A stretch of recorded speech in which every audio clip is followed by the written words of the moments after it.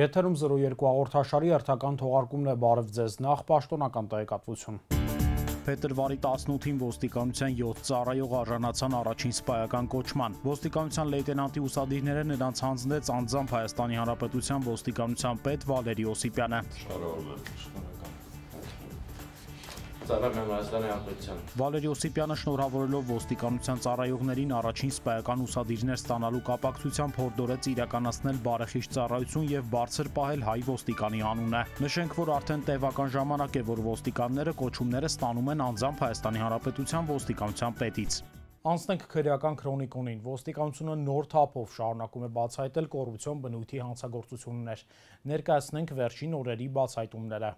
Նախկինում կատարված կոռուպցիոն բնույթի հանցագործությունների բացահայտման շրջանակներում ձեռնարկած օպերատիվ հետախուզական միջոցառումների արդյունքում ոստիկանության կազմակերպված հանցավորության դեմ պայքարի գլխավոր վարչության, կոռուպցիա եւ տնտեսական գործունեության դեմ ուղղված հանցագործությունների հակազդման վարչության ծառայողներն օպերատիվ տվյալներ են ստացել, որ Գառնի համայնքի թիվ 1 հիմնական դպրոցի տնօրենը չարաշահումներ է կատարել։ Գլխավոր վարչության եւ Կոտայքի բաժնի ծառայողները համատեղ միջոցառումներով պարզել են, որ կրթօջախի տնօրենը 2004-ից 2017 թվականների ընթացքում ամուսնուն հաջորդաբար հրամանագրել է որպես դպրոցի էլեկտրիկ փականագործ, պահակ եւ հնոցապան։ Ամուսինը փաստացի աշխատանքի չի եկել, իսկ նրա անվամբ դուրս գրված աշխատավարձը ընդհանուր 3.949.000 դրամ յուրացվել է։ Առանձնապես խոշոր չափերի յուրացման փաստով ոստիկանությունում քրեական գործ է հարուցվել։ Հանգամանքները քննությամբ պարզվում են։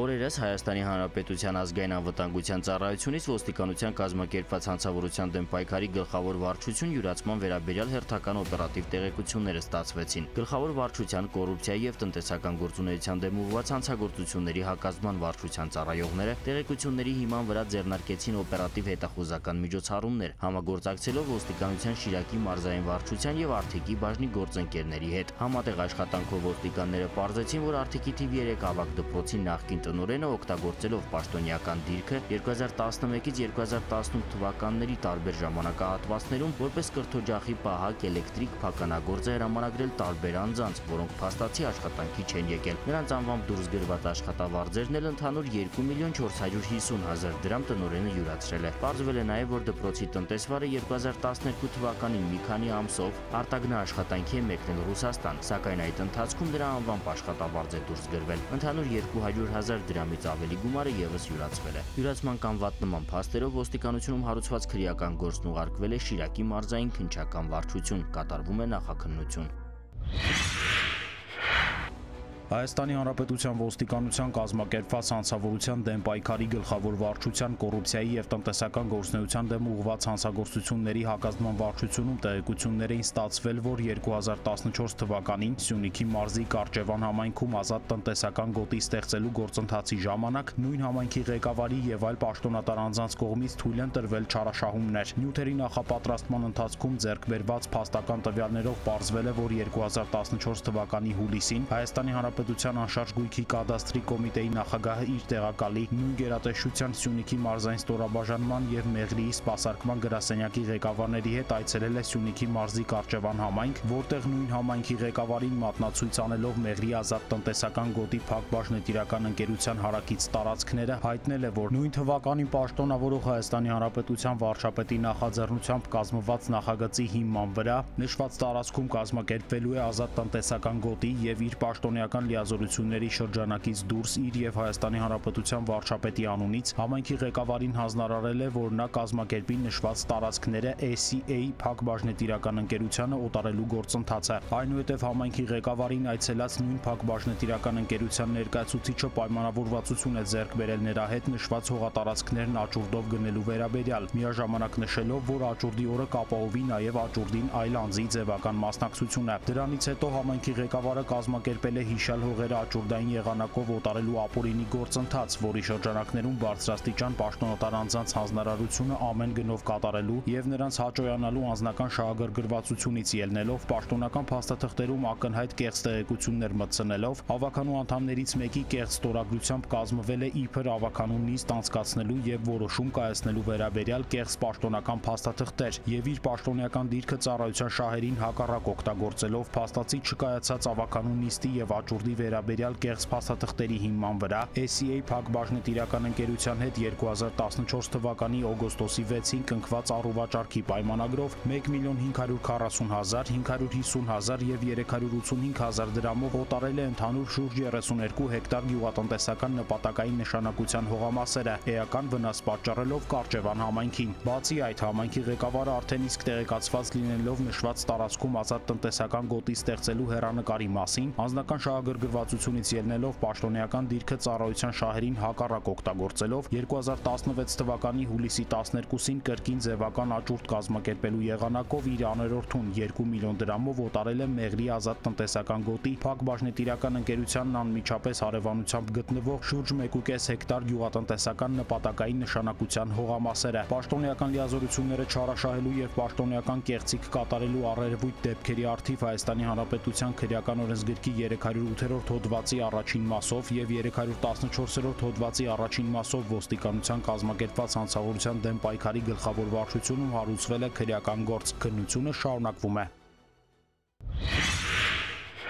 Նախորդ տարվա նոյեմբեր-դեկտեմբեր ամիսներին Երևանի պետական համալսարանում տեղի ունեցած չարաշահումների վերաբերյալ համացանցում առկա հրապարակումների իսկությունը ստուգելու նպատակով ոստիկանության կազմակերպված հանցավորության դեմ պայքարի գլխավոր վարչության, կոռուպցիայի եւ տնտեսական գործունեության դեմ ուղղված հանցագործությունների հակազման վարչության ծառայողներն իրականացրել են համապատասխան ստուգումներ։ Այդ ընթացքում Հայաստանի Հանրապետության գլխավոր դատախազությունից ոստիկանություն են ուղարկվել պետական վերահսկողական ծառայության կողմից Երևանի պետական համալսարանում իրականացված ուսումնասիրությունների նյութերը։ Նյութերում առկա են եղել համալսարանում կատարված առանձնապես խոշոր չափերի չարաշահումների վերաբերյալ տեղեկություններ։ Այդ տեղեկությունները ստուգելու նպատակով ոստիկանության կազմակերպված հանցավորության դեմ պայքարի գլխավոր վարչությունում նախապատրաստված նյութերի ընթացքում հայտնաբերվել են մայր բուհում կատարված մի շարք չարաշահումներ։ Պարզվել է, որ համալսարանի 18 աշխատակից 2015-ից 2018 թվականներին տարբեր ամիսների փաստացի չեն հաճախել աշխատանքի, երկար ժամանակով բացակայելով Հայաստանից։ Պաշտոնատար անձինք պաշտոնեական դիրքը ծառայության շահերին հակառակ օգտագործելով եւ խմբային շահերից ելնելով աշխատակիցների բացակայությունները ոչ միայն չեն արձանագրել աշխատաժամանակի հաշվարկի տեղեկագրերում,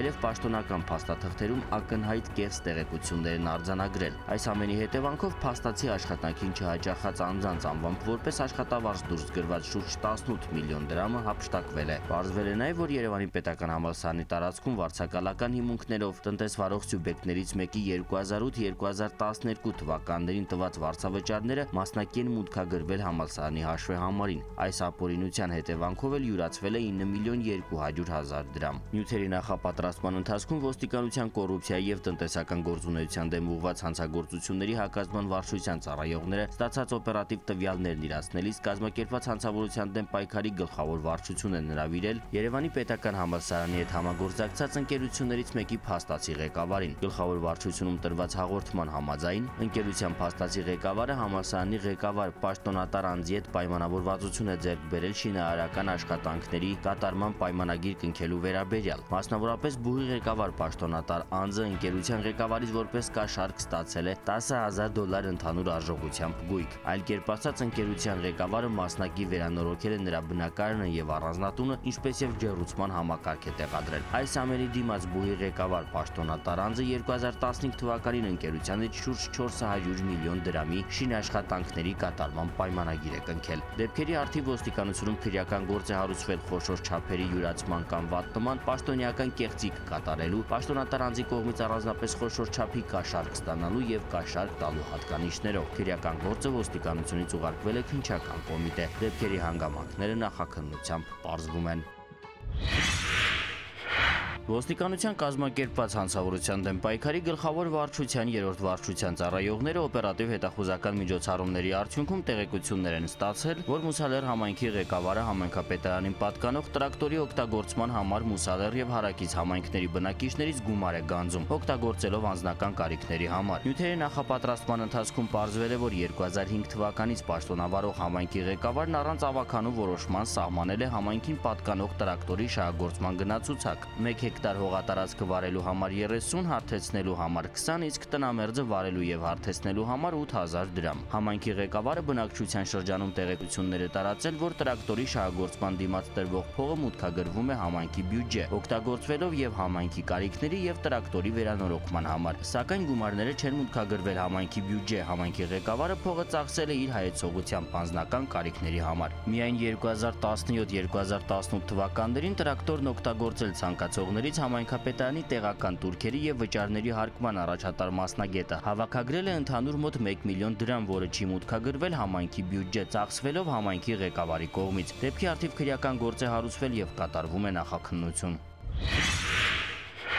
Ազգային անվտանգության ծառայությունից ստացված տեղեկությունների հիման վրա ոստիկանության կազմակերպված հանցավորության դեմ պայքարի գլխավոր վարչության կոռուպցիայի եւ տնտեսական գործունեության դեմ ուղղված հանցագործությունների հակազդման վարչության, Շիրակի մարզային վարչության եւ Աշոտսկի բաժնի ծառայողների միջոցառումներով պարզվել է, որ Շիրակի մարզի Ձորաշենի միջնակարգ դպրոց ՊՕԱԿ-ի տնօրեն Գարեգին Շաբոյանը թույլ է տվել ապօրինություններ, մասնավորապես օգտագործելով պաշտոնեական դիրքը 2010-ից 2018 թվականներին դպրոցում որպես հավաքարար է ձևակերպել մի քաղաքացուհու, 2015-ից 2017 թվականներին որպես տնտեսվար է ձևակերպել որդուն, 2010-ից 2018 թվականներին որպես պահակ է ձևակերպել մի քաղաքացու, մեկ այլ անձի էլ կրկին որպես պահակ է հրամանագրել 2013 թվականի փետրվարից սեպտեմբեր։ Նրանք իրականում աշխատանքի չեն հաճախել, իսկ նրանց անվամբ դուրս գրված շուրջ 16 միլիոն դրամը յուրացվել է։ Փաստի առթիվ Հայաստանի Հանրապետության քրեական օրենսգրքի 179-րդ հոդվածի 3-րդ մասի առաջին կետի հատկանիշներով յուրացնելը կամ վատնելը հարուցվել է քրեական գործ, որը քննություն կատարելու համար ուղարկվել է քննչական կոմիտեի Շիրակի մարզային քննչական վարչություն։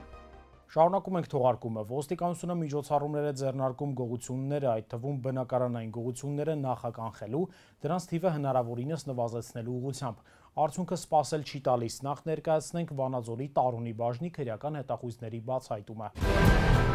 Փետրվարի 17-ի գիշերը ժամը 2-ից 3:30 ընկած ժամանակահատվածում Վանաձոր քաղաքում 3 գողություններ կատարվել։ 3 դեպքով էլ ոստիկանության Տարոնի բաժնում տուժողները հաղորդում էին տվել։ Դեպքերի առթիվ նյութերի նախապատրաստման ընթացքում ոստիկանության Տարոնի բաժնի ծառայողներն օպերատիվ տեղեկություններ ստացան, որ գողությունները հնարավոր է կատարած լինեն Վանաձորի բնակիչ 25-ամյա Աշոտ Ալիխանյանն ու Շահումյան գյուղում ապրող վերջերս համաներմամբ ազատ արձակված 23-ամյա Անուշավան Մուրադյանը։ Նույն օրը Ալիխանյանը հայտնաբերվեց եւ գողություն կատարելու կասկածանքով բերման ենթարկվեց ոստիկանության Տարոնի բաժին։ Ձեռնարկված միջոցառումներով պարզվեց, որ Մուրադյանն ու Ալիխանյանը ժամը 2-ի սահմաններում նախնական համաձայնությամբ գողացել են Վանաձորի Վարդանանց փողոցում կայանված Լադայի ձայնարկիչն ու տեսանկարահանող սարքը։ Այնուհետև կոտրել էին Բանջարեղենի խանութներից մեկի պատուհանի ապակիները։ Մուրադյանը ներս էր մտել ու մանրադրամ գողացել։ Արդեն ժամը 3:30-ի սահմաններում էլ կոտրել էին մթերային մի խանութի ապակիները։ Կրկին ներս էր մտել Մուրադյանը, բայց գողանալու ոչինչ չէր գտել։ Ոստիկաններին հաջողվեց պարզել նաև, որ փետրվարի 15-ին փող գողանալու նպատակով պատուհանով մտել էին Վանաձորի սրճարաններից մեկը, բայց կրկին ոչինչ չէին գտել։ Փաստի առթիվ հարուցվել է քրեական գործ, գողոնի մի մասը հայտնաբերվել է, կատարվում է նախաքննություն։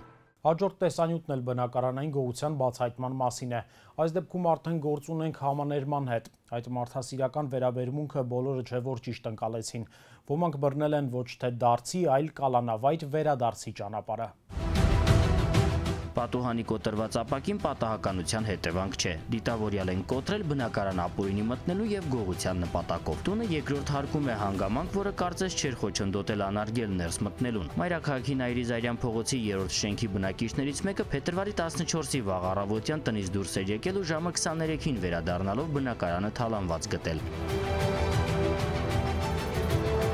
Տանտեր նահազանգեց ոստիկանություն, հափշտակվել էին կնոջ զարդեր ու iPad, տուժողին պատճառված վնասի չափը պարզվում է։ Բնակարանային գողության փաստով հարուցվեց քրեական գործ, որի շրջանակներում ոստիկանության Արաբկիրի բաժնի ծառայողները ձեռնարկեցին օպերատիվ հետախուզական ծավալուն միջոցառումներ, դեպքի հանգամանքները պարզելու ուղղությամբ։ Բացահայտման միջոցառումներին միացան նաև ոստիկանության Երևան քաղաքի վարչության եւ Էրեբունու բաժնի քրեական հետախույզները։ Էրեբունու ոստիկաններն օպերատիվ աշխատանքի արդյունքում պարզեցին բնակարանային գողությունը կատարելու մեջ կասկածվող անձի ինքնությունը, ինչպես եւ գտնվելու վայրը։ Քրեական հետախույզների հաջորդ քայլը ձեռք բերած տվյալներն անթերի իրացնելն էր։ Բնակարանային գողությունը կատարած անձի ինքնության վերաբերյալ տվյալները իրացրեցինք Երևան քաղաքի վարչության քրեական հետախուզության բաժնի եւ Արաբկիրի բաժնի աշխատակիցների հետ եւ դեպքից 2 օր անց փետրվարի 16-ին կասկածյալին հայտնաբերեցինք։ Նախկինում գողության մեղադրանքով դատապարտված եւ համաներմամբ ազատ արձակված Նարեկ Սարգսյանը բերման ենթարկվելուց հետո խուզարկվեց։ Հայտնաբերվեցին բնակարանից հափշտակված զարդերը, որոնք որպես իրեղեն ապացույց առգրավվեցին։ Հետագա միջոցառումներով հայտնաբերվեց նաեւ iPad-ը, որը երիտասարդը վաճառել էր։ Երևանի բնակիչ 22-ամյա Նարեկ Սարգսյանը ձերբակալվել է։ Դեպքի հանգամանքները նախաքննությամբ պարզվում են։ Գողություն էր եղել եւ վաղաշաբաթի քրեական հետախույզներն արագ բացահայտեցին հանցագործությունը։ Անչափահաս տղան խոստովանեց, բայց ներկայացվող տեսանյութը ոչ թե գողության, այլ շատ ավելի վատ արարքի մասին է։ Համաներումը ամնիստյան ծագել է հին հունարենի ամնեստոս բառից, նշանակում է մոռանալ կամ ներել։ Դա պետական իրավական ակտ է, ըստ որի որոշ կատեգորիայի հանցագործություններ կատարած անձինք կամ անձանց խումբն ազատվում է քրեական պատասխանատվությունից, պատժից կամ պատիժը մեղմացվում է։ Համաներման նպատակն է խթանել հանցագործների ուղղվելն ու հնարավորություն ստեղծել վերականգնելու նրանց եւ հասարակության ներդաշնակությունը։ Սակայն միշտ չէ, որ այդ մարդասիրական գործընթացը ցանկալի ուղիով է գնում։ Լինում են դեպքեր, երբ համաներմամբ ազատությունը վերականգնած նախկին դատապարտյալը կարճ ժամանակ անց կրկին հակահասարակական վարքագիծ է դրսևորում։ Այդպիսի մի քանի դեպքի անդրադարձել ենք նաև մեր հաղորդման շրջանակում, բայց համաներմամբ վերջերս ազատված անձի մասնակցությամբ դեպքը, որն արձանագրվել էր փետրվարի 7-ին ոստիկանության վաղարշաբաթի բաժնում, հակասում է ոչ միայն օրենքի եւ օրինականության սկզբունքներին, այլև տրամագծորեն տարբերվում է բարոյականի եւ տրամաբանականի ընդունված պատկերացումներից։ Հաշվի առնելով դեպքի առանձնահատկությունը եւ նախաքննության շահը, այն ներկայացնում ենք անմեղության կանխավարկածի պահանջների խստագույն պահպանման։ Էջմիածին քաղաքի Չարենցի թաղամասում գողություն էր կատարվել։ Անհայտ անձը մտել էր հարևանությամբ գտնվող 340 եւ 350 դրոպ 1 առանձնատներն ու գողացել կենցաղային տարբեր իրեր։ Այս մասին վաղաշաբաթի քրեական հետախույզները օպերատիվ տեղեկություններ ստացան։ Դրանց հետևողական ուսումնասիրման արդյունքում շուտով պարզվեց գողությունը կատարած անձի ինքնությունը։ Նույն թաղամասի 14-ամյա անչափահաս բնակիչ էր, որը հայտնաբերվեց եւ ներկայացվեց վաղաշաբաթի ոստիկանություն։ Առաջին հայացքից թվում է, թե գործ ունենք պատանեկան արկածախնդրության հետ, որն ինչ-ինչ պատճառով արտահայտվել է անչափահասի կողմից հակահասարակական վարքագծի դրսևորմամբ, բայց ոստիկանության վաղարշաբաթի բաժնի անչափահասների գործերով եւ ընտանիքում բռնության կանխարգելման բաժանմունքի ծառայողների բացատրական աշխատանքի արդյունքում պարզվեց, որ խնդիրն այլ է։ Ոպարս այնձի ասել, որ ամեն ինքը ձևերը սովորացրել է ինչպես բացեն փականները։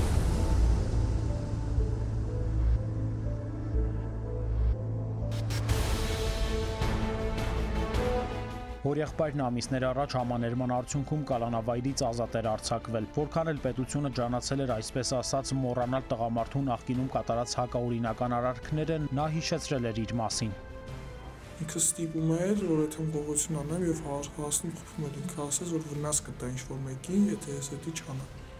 Քրեական օրենսգրքի 165-րդ հոդվածի 3-րդ մասը սահմանում է անչափահասին հանցանքի կատարմանը ներգրավվելը, որը կատարվել է բռնություն գործադրելով կամ դա գործադրելու սպառնալիքով, պատժվում է ազատազրկմամբ 3-ից 7 տարի ժամկետով։ Անչափահասի մայրը հայտնեց, որ նկատել էր որդու եւ նրա հորեղբոր ծածուկ շփումները, բայց որ անչափահաս տղային գողության էր նախապատրաստել, իմացել է միայն ոստիկանությունում։ Ինչ եք անում, բայց մամա ոչինչ բան։ Ուղղակի նստում ենք գարաժը, խոսում ենք, ասին այ խելոք մնա, իա ջրերը չընկնես։ Հետո բանից պարզվում է, իմ տեքրը երախուն սովորացրել է պատվալ մտնելը, ես բեխաբար։ Զգում եմ իմ երեխեն վախից, ձեն չի հանում, դե թող աներ ամառը, սաղ ամառ գողություն թողեց, այդ երեխեն աներ, հենց ինքը եկավ այդ վաղ նոր գողություն արեց, չեմ հասկանում։ Չեմ ուզում ընդհանրապես իմ երեխայի ոչ տա, ոչ առնի, ոչ էլ դաժե բարև տա։ Ընդհանրապես կիլոմետրերով հեռու լինի։ Դեպքի առթիվ ոստիկանության վաղարշաբաթի բաժնի անչափահասների գործերով եւ ընտանիքում բռնության կանխարգելման բաժանմունքում նյութեր են նախապատրաստվել, հարուցվել է քրեական գործ, կատարվում է նախաքննություն։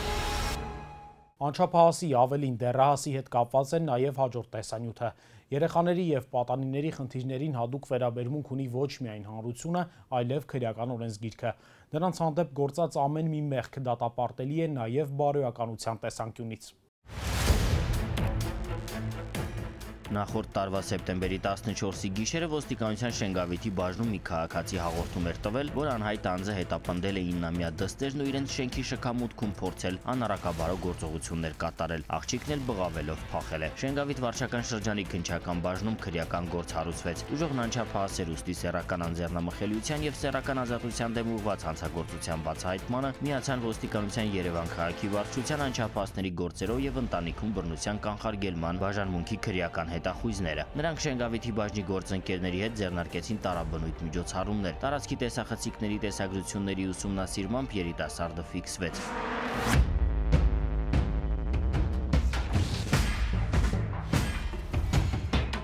Ոստիկանության հասարակայնության հետ կապի եւ լրատվության վարչությունը տեսանյութ հրապարակեց նրա ինքնության կամ գտնվելու վայրի մասին տեղեկություն ունեցողներին հորդորելով տեղեկությունը հայտնել ոստիկանությանը։ Տեղեկություն հայտնող չեղավ։ Անչափահասների գործերով եւ ընտանիքում բռնության կանխարգելման բաժանմունքի ծառայողներն օպերատիվ աշխատանքով պարզեցին նրա եւ ինքնությունը եւ բնակության վայրը։ Պարզեցինք, որ անչափահաս աղջկա նկատմամբ անառակաբար գործողություններ կատարելու մեջ կասկածվող Արման Վարդանյանը դեպքից օրեր անց լքել է Հայաստանը եւ գտնվում է Ռուսաստանում։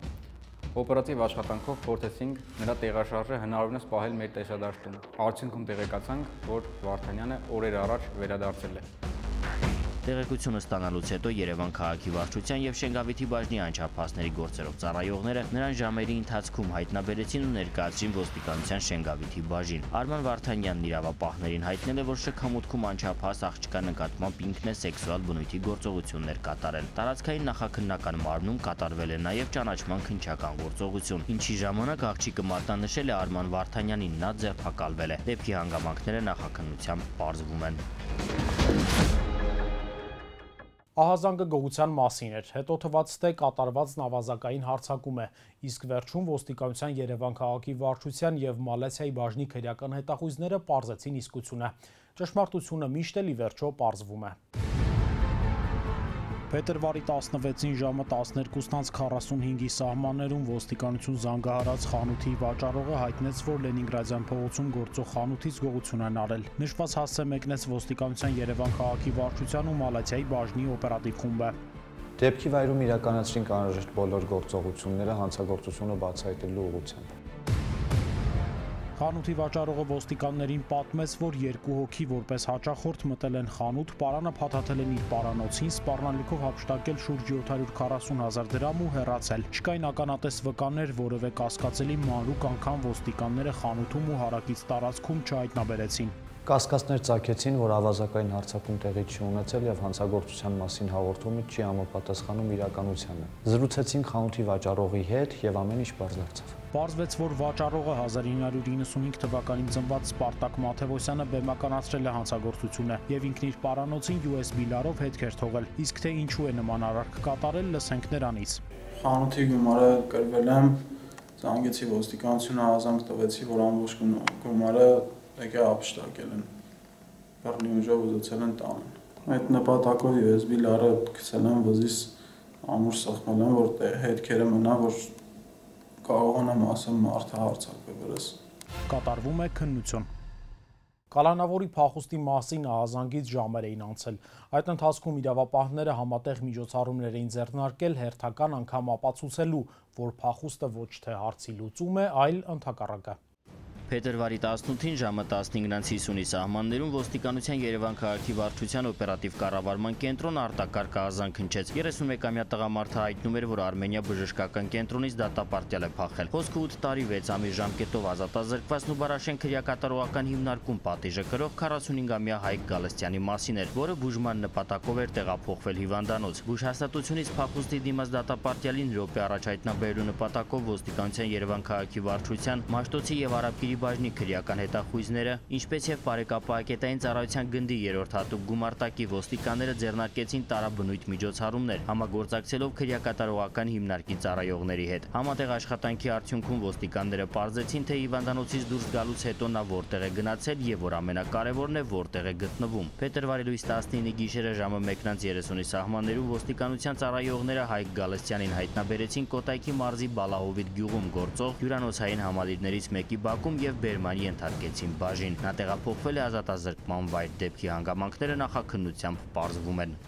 Հայաստանի ոստիկանությունը միշտ էլ ձգտել է փորձի փոխանակման։ Միայն այդպես կարելի է հասկանալ սեփական սխալներն ու բացթողումները, շտկել դրանք, ընդօրինակել օրինակելին, եւ այս ամենը փոխադարձ է վաղուց։